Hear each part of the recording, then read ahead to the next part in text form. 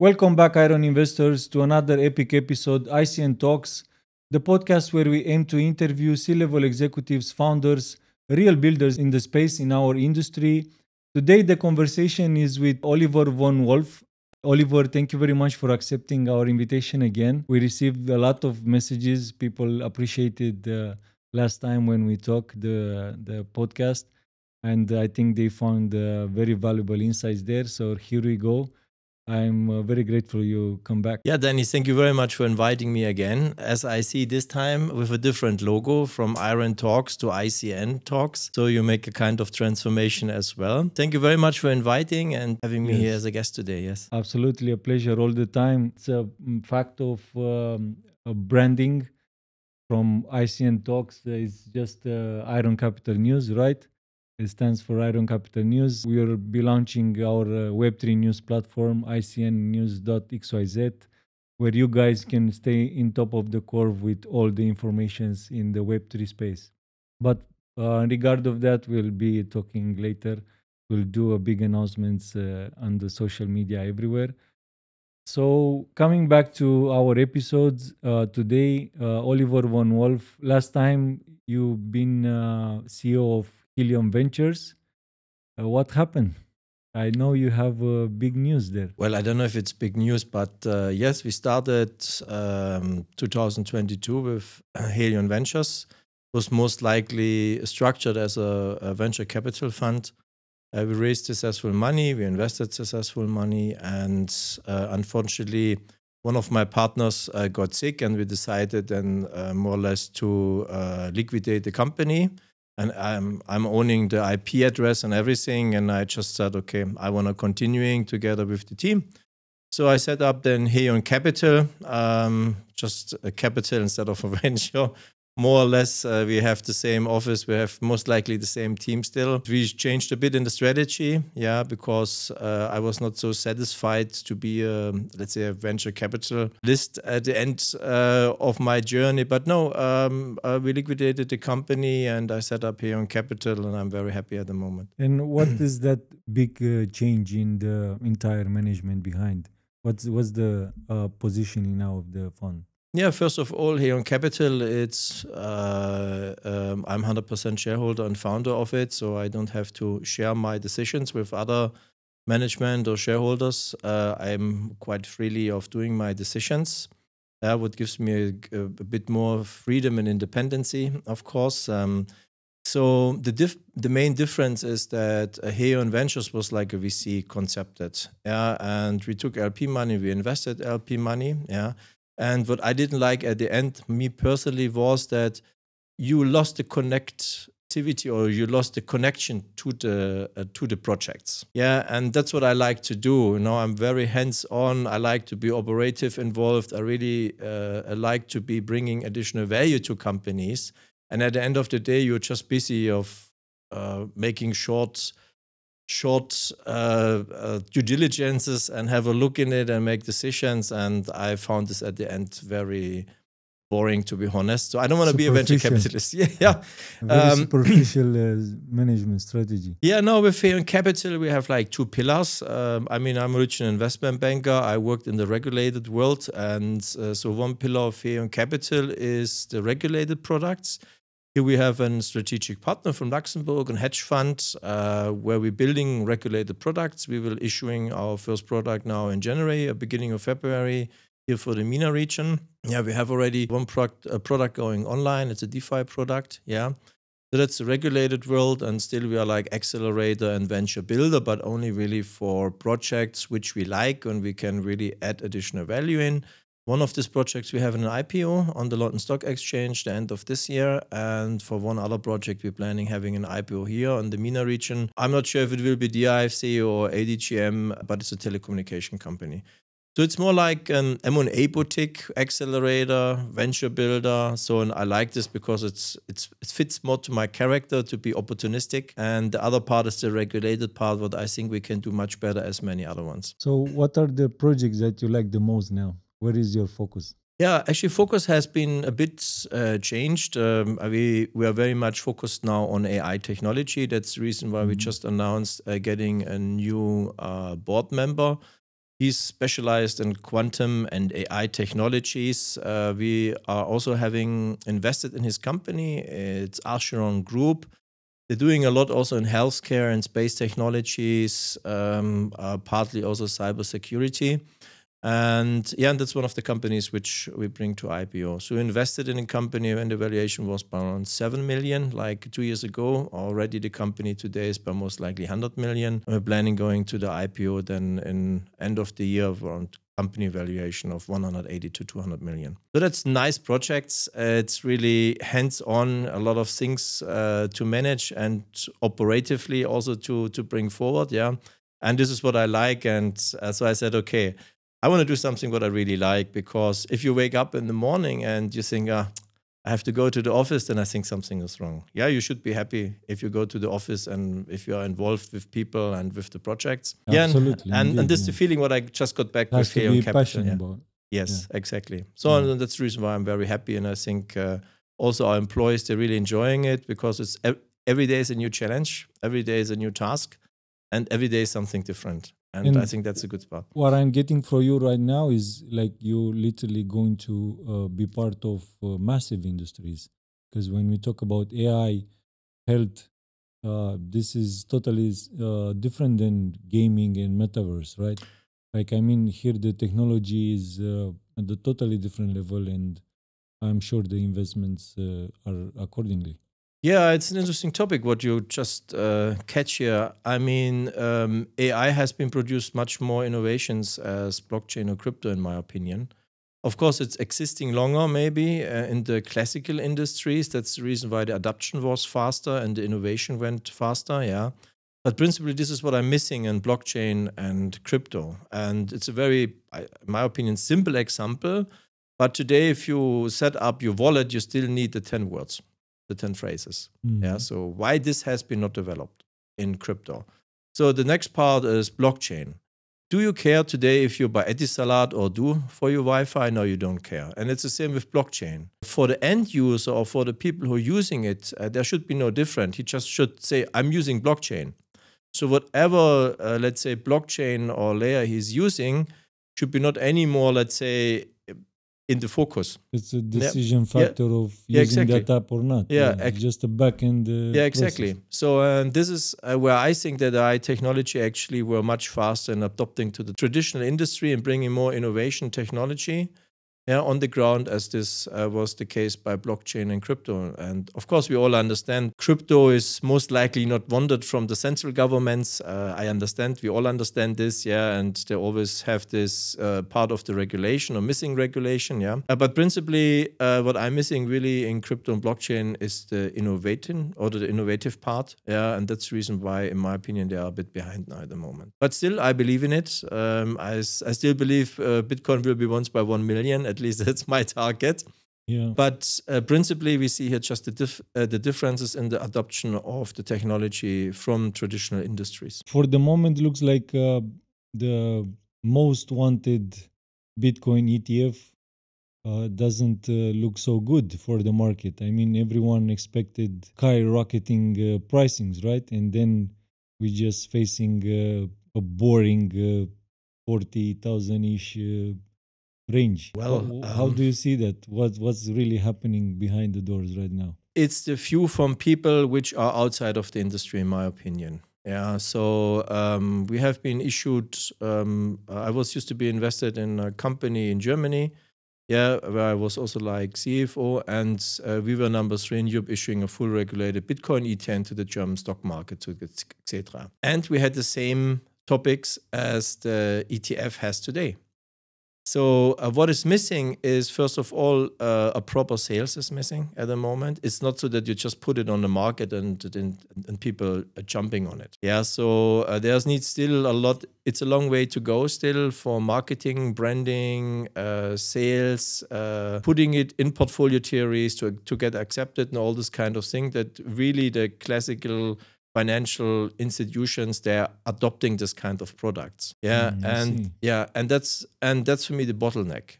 And that's the reason why I would like to develop products which are kind of hybrid products, which bridging exactly this gap. So institutional investors, they want to invest in the classical schemas where they're already investing in it. they're not so much into, let's say, new things. Of course, they want to try it, and we have also like a switch in the generation in the industry at one point. Yeah, but still, they want to invest in classical products. So you have to deliver something with what they feel similar, familiar, yeah, and what they can easily adapt. Yeah. So, and that's the reason I think it's a great product. I think it's also the right time because the adoption of the classical institutional financial will come in the next years, yeah. But we don't know if this will be 2 years or it will be 10 years. And this was the same issue which we had also with our Bitcoin ETN on the German stock market. I don't know exactly where the price is at the moment, but it was a similar topic. So I'm not wondering that it's not just a high jump, yeah, as everyone was expecting in it, but I also was not invested in Luna or other things which crashed. It's just maybe professional point of view and how much you have been experience gathered during your business life. Even though we've been bombarded with this Bitcoin ETF, literally super mega oversold news, right? Like every single broadcasters there had like 10, 15 articles every single day about Bitcoin ETF and all these things, and still not enough. Still, the market is not penetrated in a very vertical way, right? Still, people. I think there's some funds, traditional ones, banks. Still, I think they haven't heard that has been approved or something. Well, I think we have to separate a bit. First of all, I think everyone has heard about it. Yeah, and when I talk with banks here in the UAE, they said, "Oh, we would love to do something, but just the regulation doesn't give it." And I think that's in many other countries it is the same, especially let's say in Western Europe countries. Yeah, everyone is waiting for the adoption from the institutional finance in investors. I think this has been already happened. In my opinion, what are really missing on the market are the let's say the retail customers, because they're making the differences at the end of the day, in my opinion. Of course, the big volumes may be coming from institutional investors. We saw already BlackRock, and all of them have been invested a portion in different cryptocurrencies. But principally, I think the retail investors, they have to come back. And this is what I said. I'm just missing the innovation part in blockchain and in crypto. And that's the reason why it's difficult for new customers, for new retail investors to enter the market. And this innovation part must be delivered. Yeah, otherwise this market will never be as we all would like to see it. But do you think retail will enter in the market when they will see more volatility, when they will feel like, okay, now the market is safer and okay, regulations are in point and I can just put, my $1,000 savings in a centralized exchange account and I can just play there around with the money. Hopefully I will double or something. Or they just literally look for this jungle over and over again to shoot for 100x meme coin and stuff like that. What do you see the perfect entry for retail? Because we know that retail in general, we need to say it frankly, it is not an educated market. Like not because they can't, it's just a matter of not having time enough or whatever, but it's not proper educated. They just play with their wallets over the internet. They lose a lot of money being scammed or something like that, right? So it's not the education in terms of blockchain is not really on point there. What do you think is in their mind when they will feel like, okay, now I'm confident to put $1,000? Because this is actually, you are right. Like when at the individual level, at the society level, every single one will have like not 1,000 but $200 in Ethereum or whatever to play around in their wallet with NFTs or whatever transactions they do in the ecosystem. That's going to be huge. That's trillions of dollars will enter in the market. The question is again why they are not entering the market. Yes, and they do not entering the market because of the user case. It's too complicated. For the most people, it is too complicated. So a lot of people, they lost money during the last bear market. A bit burned, let's say. They don't want to jump in again. Yeah, but again, it's about experience. Yeah, and that's the reason why many people using today iPhone and not the Microsoft. Yeah, because it's just not because it had more apps or functions. It's just because it was more user friendly. Yeah, so blockchain and crypto must get more user friendly. And this is something what I also, let's say by Helion Ventures, we have every month like 150 to 200 companies applying for funding by Helion Capital. We had the same, a bit higher, like companies for Helion Ventures. But if I look to the innovation part, a lot of these things were copy paste. Yeah, so there was not really much innovation in it. You really have to look in details in projects to see, okay, is it just copy paste or is really something different and something unique? So, but we did investments. One of the investments was Acro Capital. Yeah, we just closed the fundraising round. Maybe I've read it in the news. Yeah, and this is really something unique. It's like it was originally a DeFi platform. We made out a SaaS product for institutional investors to adopt this technology to the classical financial markets. Yeah, and on the other side, still we're creating also own products. And this is really like you can go to your bank, you have an ISIN number, you say, I want to invest. Yeah, the bank is then deploying your money directly to a full regulated product. So you don't have to be afraid that your money get lost or something is unregulated. Yeah, but behind this, it's still a DeFi platform. It's still a DeFi product with different strategies, but also with principal protection. So these are the products I think what the market really needs to grow, yeah, and to get more adoption, especially from the retail customers. So we're working on this, and I think that's the really innovative part. Yeah, innovation not always happen in a wide scale. You know, innovation most likely happens in little rooms with only a few people who just have George's idea and say, okay, let's go for it, and then the adoption comes very much later. So in this kind of products, of course, Helion Capital is working together with his partners, DHF Capital and Acro Capital. Yeah, and it's very nice to see if you have really a good team, a good people, yeah, and how much innovation and also drive you have inside. Yeah, and this is what I really like. But still, do you think the conditions in order to have a successful project, right, on blockchain, on crypto, either is a gaming, because you are experienced enough. Last time you mentioned that you put more than $20 million behind gaming, right, with the Helion venture. So you know the industry in gaming is complex and difficult because it takes at least 2-3 years to build only the game itself, like it, and it has to be fun and stuff like that. So it's a lot of time when you think in a monetization time frame, right? Just to wait 3 years just for the product, and then the execution and the hype and so on. So when we talk about gaming, which is an industry that has this potential for mass adoption because the audience is huge behind gaming, 3 billion gamers worldwide, and then we have this big one, metaverse, with all the companies, the big ones, big 10 tech companies, they build towards metaverse, but still not enough.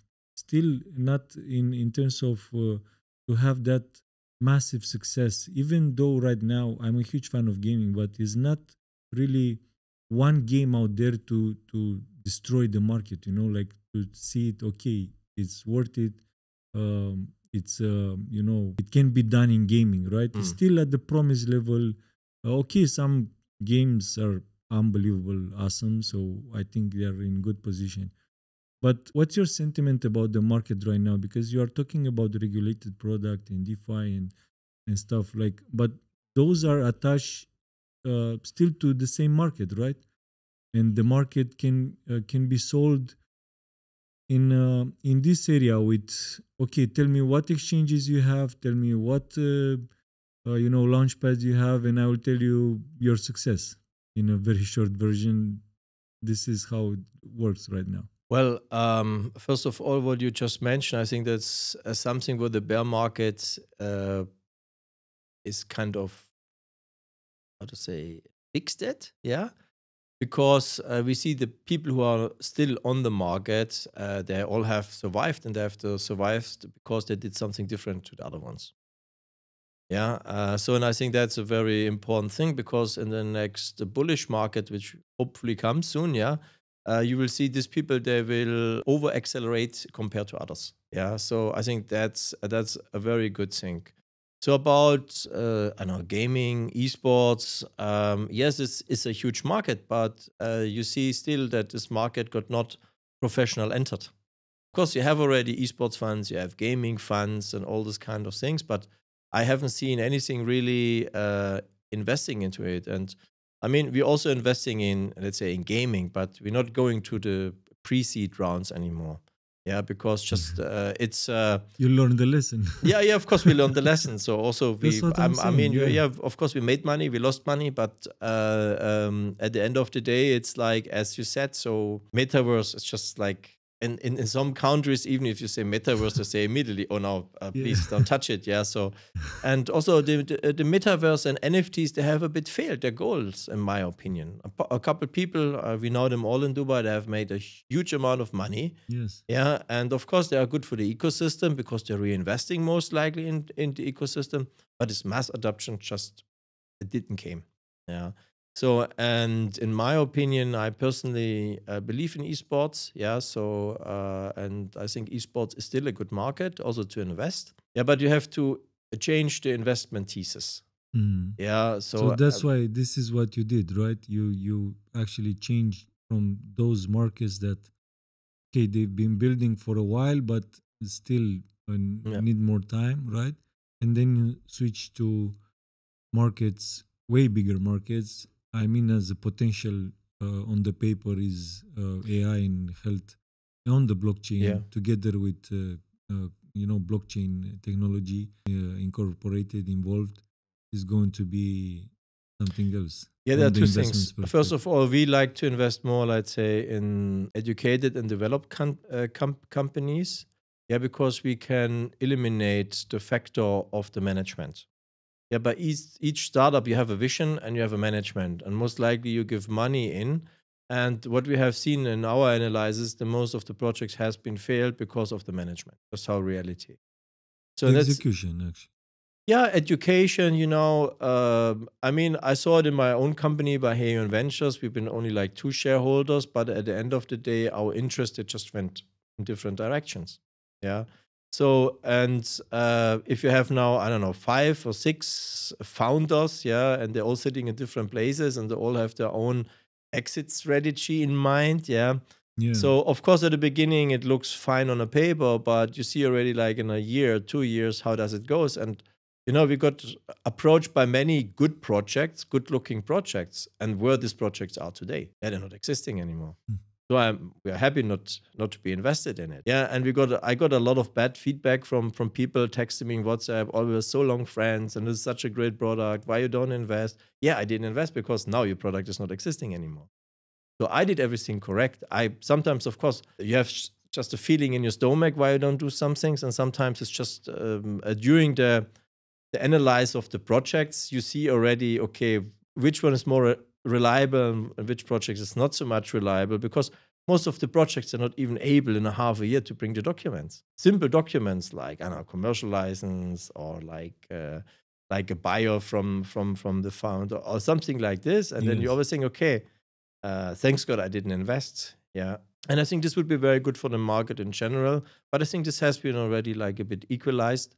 So people understand not just to invest in something, to take a bit more care, because it has all this 1000% what is theoretically possible to make on the market as also like an upside down. Yeah. And I think especially for retail investors, it's very important that they have the opportunity to invest in the right products to have good experience. What do you think about a founder who is already financially independent? It will be, for that project, will position the project in a better odds for success. Yeah, with this is what I said. Being already, I'm okay, I'm perfectly fine, I'm not doing this for money. Let's say we're all working for money. Yeah, people are saying, I don't work for money. I don't know. I don't believe it's maybe a nice proverb to say it. Yeah. But principally, we all work for money. We want to be successful.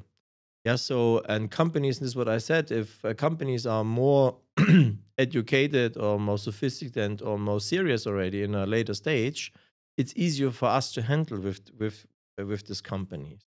Yeah, because we have a serious contract partner, and that's something what we appreciate, and that's the reason why we have been started to investing in more developed companies, because for us it's much easier to bring our value to the company. Yeah, we also have like companies, which we think it's a good idea. We like the management, we like the company, we like the founders, we like the idea, we like the technology. But still, after half a year, we still don't know how this company is structured. So and this we don't have, let's say, by already more developed companies. And then it's much easier for us as a contract partner to accelerate this company and to help to be successful. And we're doing debt financing, we're doing fundraising, we're doing restructuring, doing turnarounds. So we are most likely a kind of M&A boutique, like a turnaround boutique.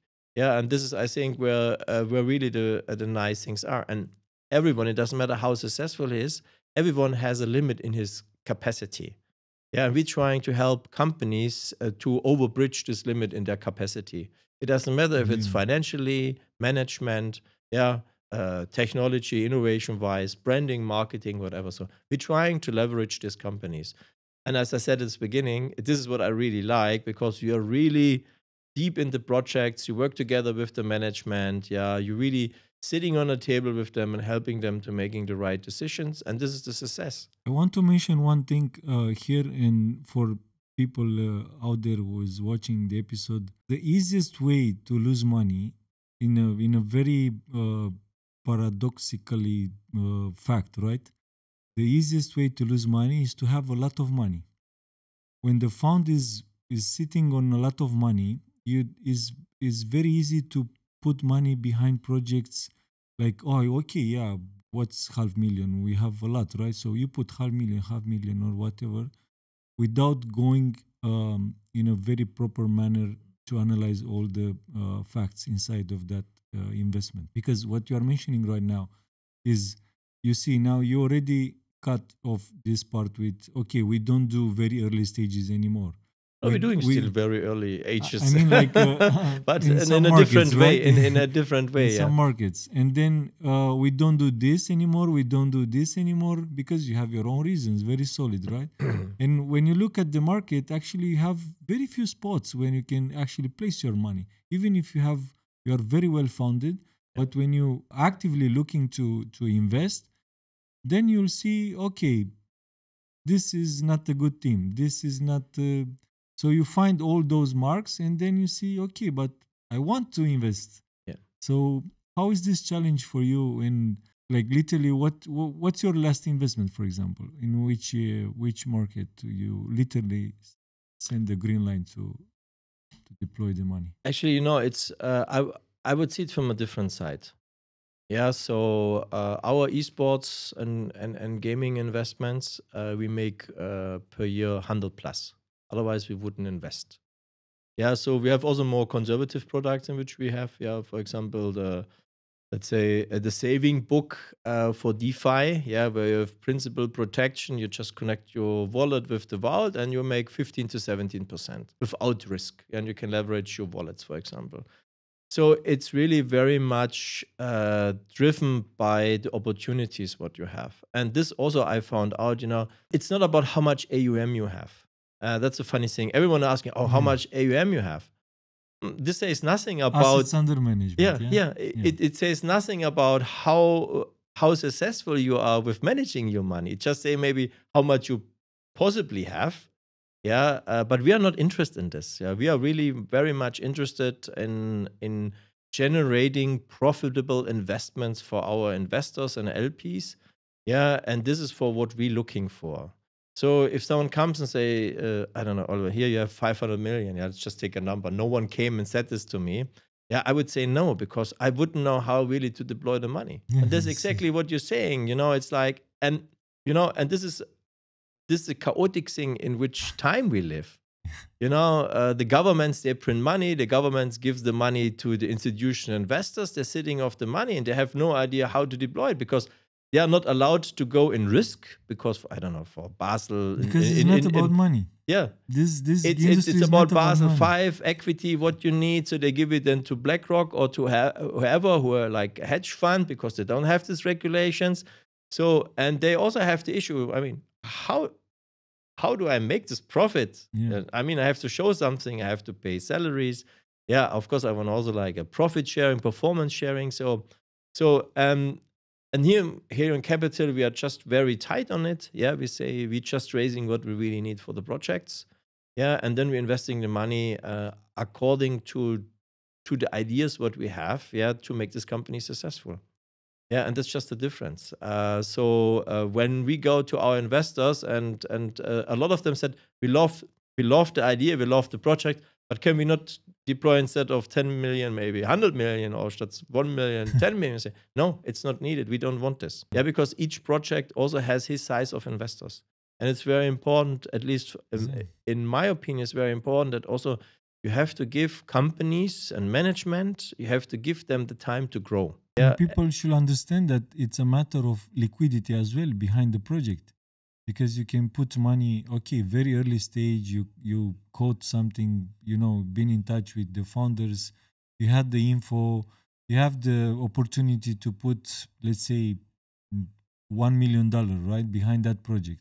The project does incredibly good job, and they are 200x whatever.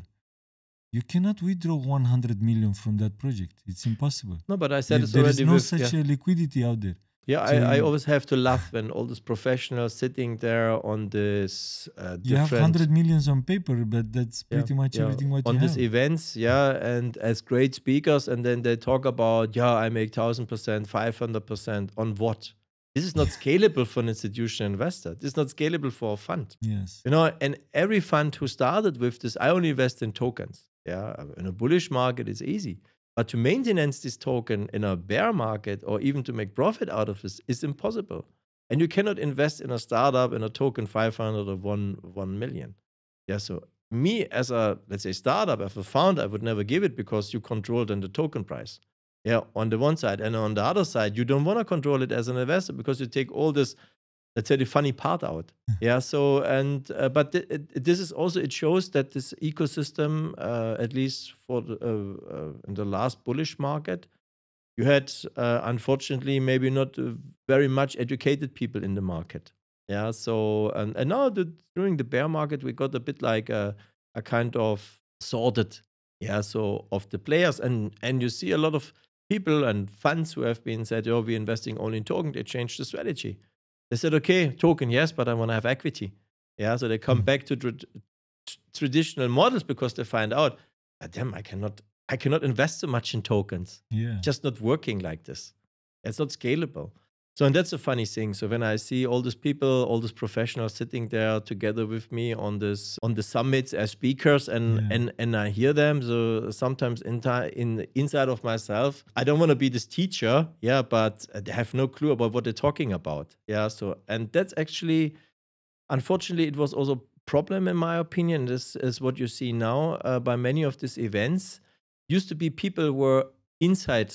When there were speakers or moderators, they were inside and they were listening to it. Nowadays, they're all outside. Why? Because outside is networking, and inside you have people who's most likely trying to sell a product. Of course, I understand all these summits, they have to refinance them somehow. But that's the reason why they get boring speakers. Yeah, and we saw this so many times now by the events where you go in. I always try to be a bit like Coin Republic. Yeah, Coin Republic. They just said to me, now comes Mr. Unique Oliver, or Special Oliver. Yeah, because now, because I try to make it a bit more interesting. Yeah, and this is what I'm missing. This controversial discussions what we had like 2019, 2020. We had this, and this got lost. And that's a bit a pity, and I would be very happy if we get a bit more this culture back of, let's say, the early crypto and blockchain people who were all on their side, a kind of against the traditional system. Die-hard fans. Yeah, exactly. But these people, they made it interesting. Yeah. And now what we have is people selling their products, or they don't have really to contribute something, and they're just boring to hear. So, and I really hope that this is changing again a bit, because I think people, they have a right, if they're going to one of these events, to really contribute on the knowledge. There are stuff that we can't control. It's a matter of, just play the game as it is. Some people they're here in the industry to do certain things, others to do different, right? Real builders, as I mention all the time here at the podcast. Mm-hmm. But I want to touch now a part which is quite important at the macroeconomic level. You being a very experienced investor coming from traditional banking, right? in this year, 2024, we are going to have at the global level more than 50 countries with elections.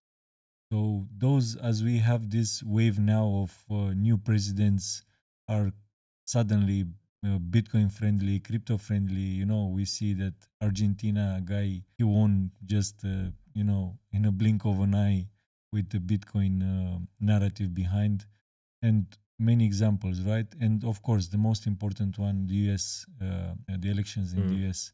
How do you see the landscape and the impact will have in the industry? Like you see the moves at the global level, some people are more friendly or not, and you want to touch this part a little bit? Yeah, I The can touch it. implications? So yeah, look, in my opinion, we would be all happy with a weather would be the same all over the world? No, we wouldn't be happy.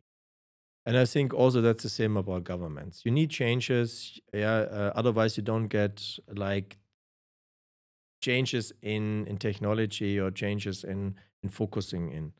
So, and of course, maybe there are many elections in the world, but principally, I think the main focus is in the future on let's say GCC in Southeast Asia. That's also where we are focused in, yeah, because we believe that's one of the safest and biggest ecosystems in the world. Because unstable factors is today Europe, is the US, yeah. These are unstable factors in the world compared to GCC or compared to, for example, Southeast Asia. So that's the reason why we are very much focused on a global level on these countries, yeah. So not so much on the US market or on the European market. How likely do you see the scenario where the US actually they lose the position of being a world's leader in terms of politics and financial Well, that's a very power? political question. Yeah, I know, but it's very well connected, right? Because obviously the game at the highest level, at the country levels, we had here our friend Gordon Einstein, right? Yeah. The crypto lawyer, attorney guy. And shout out to Gordon for his events. Yeah. He said this is a very difficult and it's very challenging to have this global consensus in terms of crypto regulations, because one country wants something, other one wants something else, different strategies, different end results, achievements, right? So obviously the global politics will have a big impact in our industry. This is my question around this part. Yeah, well, I mean, I have no glass ball to look forward who will make what kind of regulation, but principally, I think, and that's really something what, let's say, the ecosystem have to keep. It's the decentralized part. Yeah, it doesn't matter if it's in the future CBDCs or other innovations or other solutions. Yeah. For me, the main key is the decentralization part. So, and this is something really what we should keep in the ecosystem, because of course, a blockchain gives governments control about us. Yeah, and this is something what no one would like to have. Yeah, so but that's an essential part for me. Let's say if there's a kind of blockchain crypto philosophy, then then it is for me the decentralized part, and that's something where we really have to look for. But this is something what everyone has to look for. Yeah, it's how much data you want to give away from you, how much information you want to give away. You know, and that's, for example, a funny thing, in my opinion, you know, here in Dubai, I have no problems giving my data away. Because I know I don't pay taxes here. No one is behind me. No one is threatening me. Yeah, no one is blackmailing me or something like this. You know, in Dubai, you're free, you're independent. Yeah, you can say your opinion. You have a good life here if you're following the rules and the regulations. In Europe, I would be afraid giving all my data to the government because they're using it for their own purpose. Yeah, so and I think that's a different. I think the main That's a key. huge difference. Yeah, but you can ask everyone. Yeah. So here, I don't care if I have the security cameras, have this face scanning, Exactly, and yeah. they know what I'm doing because Yeah. I do everything by law, because the state do not force me to do something illegal. Yeah, so the state says, okay, you are free man, you are here following the rules, and you can do what you want. Yeah, so There is this feeling behind that you are on the right hands. yes, exactly. Like no matter what, you are on the right hands. And this Yeah. one is super. I mean, this is the biggest win they have achieved so far, in Yes. my opinion. Like, is this trust? Like, I've been living here for a decade. Yeah, and this is we're on the exactly same page. I have the same feeling. Yeah, this is what I want to say. Coming back to this, let's say, political topic. For me, the main part is which government can convince their population to trust them. Yeah, and we talk about governments, but principally in every democracy, the people make the democracy and not the governments. And governments never brought wealth or money to the people. They take it from them for the taxes. So, and this is what people have to understand, and this is what I appreciate in Dubai. They created here really like a surrounding and an environment where unique people coming here, entrepreneurs coming here, people with ideas and visions, or just people who want to have a good and secure life. And this is the environment of Dubai. I know you are very well connected, let's say, at the top management, at the country level. I'm not afraid to say it because everyone knows that your connections here in the region. So, I mean, not afraid. It's just a matter of revealing those aspects. What is the approach at that level when it comes to innovators like you, when they say, okay, we want to build products like this, we want to become, because all your products are regulated, right, in KFC and stuff. So how did you find their approach when you go there and say, I want to build these things here?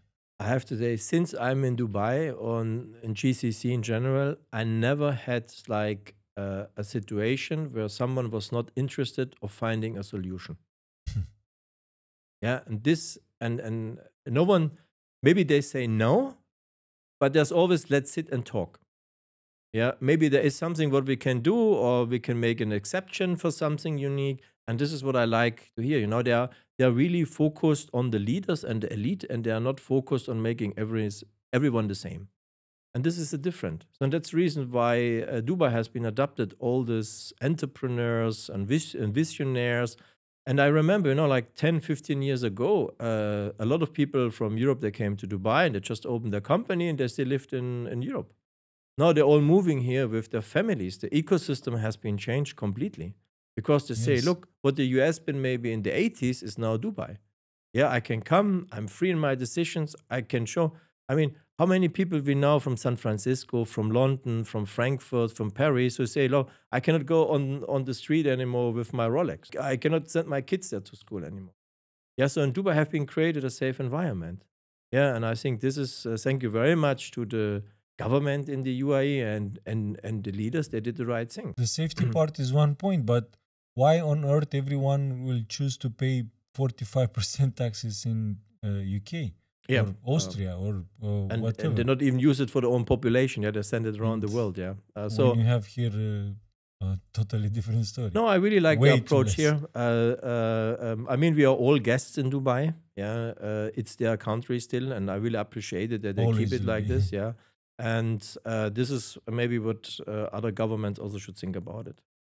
The vibe is different here, and only who is not here. Yeah. I cannot understand, but otherwise, everybody is happy. Yeah. No, I really like this. And this is what I said, I never had here a situation where even you go to the immigration office, you go to the health authorities, wherever you go, you never find a situation where they're not trying to support you. I never made this experience. Yeah, that's massive. Yeah. Of course, it's still a bit sometimes it's going up and down in the decisions. Yeah. So we all have this experience when we're looking for visas or whatever, yeah. But principle, if you go somewhere, everyone tries to support and to help you. Yeah, and the service in Dubai is great. So, and that's the reason why I think a lot of people are also coming here, because here you can afford service. Yeah, and not people looking to you and say, like, jealous and say, oh, look, he has this car and he has this people and that, and like this. So, no, it's still, and so the core people in Dubai, if you go somewhere, to a meeting, everyone tries to help you. No one is hiding his network or his relationships. Everyone says, oh, I know this guy, oh, I know this guy. Let's meet him, wait, I make a call, I make a WhatsApp group or whatever. It's a positive environment. Yeah, and this is what we all love in Dubai. Yeah, is this openness to connect and to network and to put, connecting the dots from each one's ecosystem and make it happen. I think this is the mentality here. Let's make it happen, right? Like, you are who you are, your skills, your ecosystem. let's make it happen. Yeah, we all came here and we're accepting this. Yes, And of so people who come here and they want to have something else, they should not come. They should stay where they are. And we are doing this at 30 degrees all the time, which is it's worth to be mentioned. Yeah, that's okay. Okay, so we covered a lot of aspects. You told me that now you are going to have a lot of focus around AI in health, right? But AI is huge, Oliver, right? We know that AI has multiple implications. It also takes a lot of time to develop nice models. Yeah, but for example, Ashon Group, we developed 2019 with Sheikh Mohammed's office, when I remember correctly. When you go to there for your X-rays, for your visa, they're using already our AI technology for the X-rays for your lung. Yeah, so. And this is, in my opinion, the future. This is how you can combine AI and innovation technologies, with classical, traditional industries. And this is all about. It's about adoption, and customer friendliness. I don't know if this is the right word, but customer adoption, So and this is about it. So would you be interested to build your own personal assistant, like someone is in there on your phone or somewhere in the house, just ask a question, knows everything about you. Are you going to use AI in this direction? No, I don't like this. Way too private, or you keep it for the business purposes, because we know that AI can be used in so many things. Yes, I know AI can be used for many things, and AI got already used for many things. But do I want to have my own avatar sitting at home and making my decisions? No, I don't want. Like your digital twin that knows, like 101 replica is Oliver in the digital But I think, for version. example, what this makes sense if you have like for financial decisions and AI. The banking sector, I still believe we will have banks in the future, but the kind of banks will change. Yeah, the service will change. And I'm sure maybe at one point you have even like an avatar, AI technology, whatever, who knows exactly how you want to invest, and they will invest your money. Yeah, this is exactly what I'm talking. I'm talking for, let's say you have a meeting, right? Have a meeting with some investors, some founders from Singapore. One is in Taiwan. One is in US, right? You jump on a call, you jump on a meeting, everything digital, right? And then you just activate your digital twin. Digital Oliver speaks 190 languages instantly, no problem. I don't know. Look, this is the same. I think a lot of things should be still personal. And I don't want to give... Life is about experience. Yeah, so, and if the journey is about experience and someone is overtaking this experience from you, so what is your life? What is the value at the end of your life? I'm with you here, and I like your direction, but I want to stay in this scenario, right? Where you can just set up your digital twin and say, listen, from this meeting, we need to close the deal. So this guy, here is the file, here is the personality, here is what he has done before and up to now, everything. Or you can choose the style of the talk, like be friendly, be arrogant, be corporate, be your digital twin, right? Oliver will speak exactly like that. I mean, it's very easy to get comfortable with this kind of things, because the impact and the efficiency is unbelievable. Like imagine you are able to be part of meetings with people.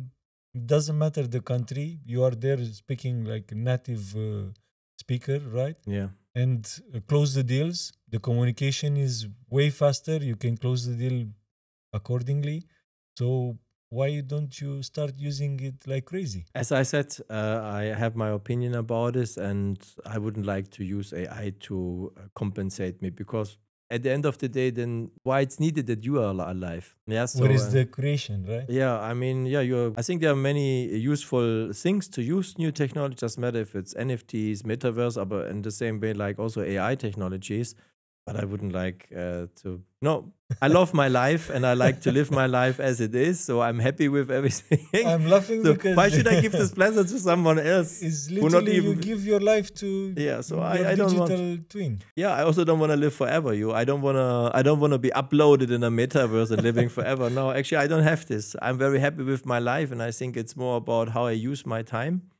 Yeah, and as I said, when you wake up in the morning and you like what you're doing and you go happy to bed. So, I mean, what else do you want from this life? Well, Oliver, I have bad news for you. Those my things will happen for sure. It's okay. Yeah, I mean, it's not up to us if are coming or not, but it's up to us if you are using it or not, in which way you are using. Yeah, I agree with you. Of course, everything what one human has been thought in his life once, someone else will reach for him. Yeah, so, but just you ask me personally, and that's my Yeah, opinion. of course, about it. absolutely. But the thing is, the people should understand this because at the very beginning, it's a matter of exactly this kind of reactions, right? You start laughing, you can even imagine something like that is super fun, but at one point will become just a natural reality. You just press a button, connect the connection is done. You are in the meeting, you close the meeting, but you are on the beach in Bali and you've been in a meeting I don't know where. This is going to be in a daily basis, like plain environment, very boring, nothing special, in a very, very short period. If you say so, I'm happy to invest in it. Do I want to have this life? No. But we Yes. already invested. A friend of mine, he developed his own AI technology for reports. That was very interesting. And so we're using this, for example, for our due diligence reports internally. Yeah, and this works perfectly. So still, but you need someone who's doing the fine tuning. Because you see in the words and how it's written, Yes. it is AI made, at least at the moment. Yeah, but it's great. Happy. It's a good tool. It's supporting us in our daily life. And this is about technology have to support human existence and not vice versa at one point. Yes. Yeah, That's otherwise, powerful, we have a man. Terminator century or whatever who's controlling us. And I mean, we had a similar discussion about metaverse, living forever and all those kind of things. You see, you're still going every day to work. You still go every day to the toilet. Nothing has been changed in this metaverse. But it's nice to think about it from a philosophical point of view. Yes. How much this really will be adapted at the end in daily life is a completely So different you don't question. want to be immortal. You want to live with that unknown factor, right? The beautiness of life is not the perfection. The beautiness of life are the little mistakes in the perfection. And this is what I believe. Oliver, we need to wrap it up for today. Yeah, it's a pity. We could talk a bit longer. Yeah, I mean, like, when the conversation is going in this dynamic vibe, and with you is all the time like this. We have a lot of conversations at the private events when we meet all the time. So thank you very much for coming today. I think people will take a lot of insights from the investment perspective and where the markets. And again, thank you so much for coming. And I want to see you building great things in the industry. I'm sure you'll do. And we'll be here for another episodes for sure, and we'll see where this AI is going to bring us. Yeah, Danny, I hope you are not in Bali at the moment and are just talking with someone else. But yeah, thank you very much. I can confirm I'm here. Thank you very much for the invitation, Yes. and it's always a pleasure talking with you. Thank you guys for watching. Please subscribe if you like the episode. Drop me a comment.